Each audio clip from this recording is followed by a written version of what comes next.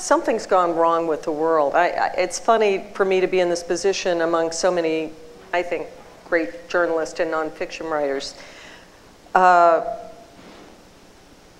was part of the host of the Paris Review Gala in New York about a month ago, and Philip Gurevich said something very sacrilegious and in some ways horrifying. And I thought it was a very brave statement in New York City, which is, this is not a great age of fiction. You know, last week I was in Oxford, Mississippi, and I visited William Faulkner's grave and home. He wasn't there, to my chagrin. There was a great age of fiction, and this is not it.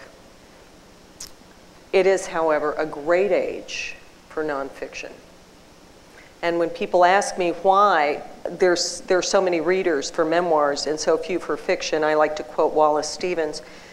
People should like poetry the way a child likes snow, and they would if poets wrote it. So if fiction writers were doing their jobs, we wouldn't be stealing their readers. That's the truth.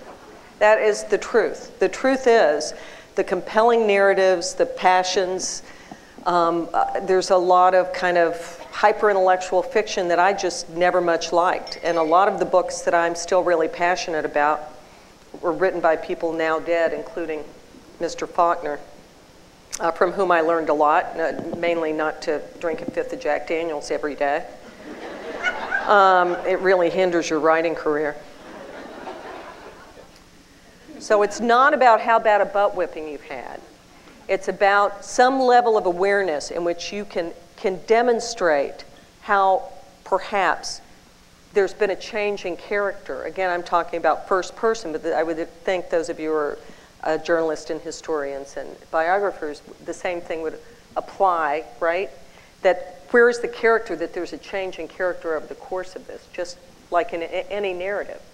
What is the conflict? For me, it's with myself, but where is there that transformation? I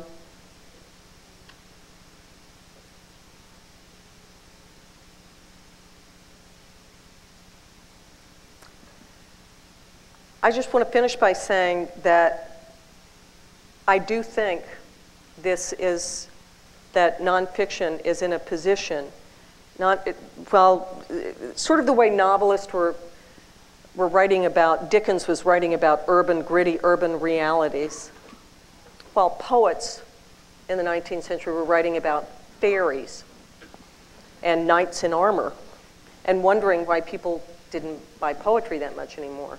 It's the same thing is happening right now with a lot of fiction writers. I mean, there are a lot of great fiction writers on the planet. I think Lori Moore is a great fiction writer. I think Mary Gateskill is great. I think Catherine Harrison's a great fiction writer. You know, I think Don DeLillo is a great fiction writer. It's not that there aren't great fiction writers, but I think right now at this point in history, these genres are expressing something that people are spiritually starving to hear, because they're telling real stories in a very convincing, impressive, moving way. And you know, I think there could not have been a conference of this size in nonfiction in 1970. So you're going to out-earn all those suckers, is what I want to say. Thank you. Thank you.